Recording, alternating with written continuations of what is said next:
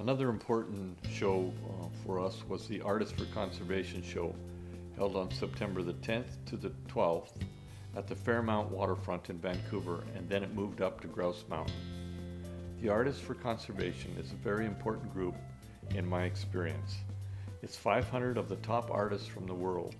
It includes such people as Robert Bateman, Pollyanna Pickering in England, Terry Isaac, Mark Hobson, and its commitment is to use art as a way of speaking to the needs of the wilderness and conservation today. And it does that very, very effectively. And so I serve on the board for the Artists for Conservation, and I am very privileged to do that. It's something that I am deeply committed to. I think we lose the wilderness by default. We don't lose it, first of all, by pollution. We lose it, first of all, by simply not being interested in it.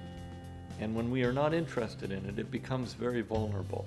And so this whole program revives that interest in a marvelous way, with children, with adults, with painters and non-painters. And I'm very, very, I think this is a very important organization, and I'm very convinced that we need to be involved in these things. So I count it a real privilege to serve with the board on the Artists for Conservation. Take a look at their website, and you will see the kind of things that I'm talking about.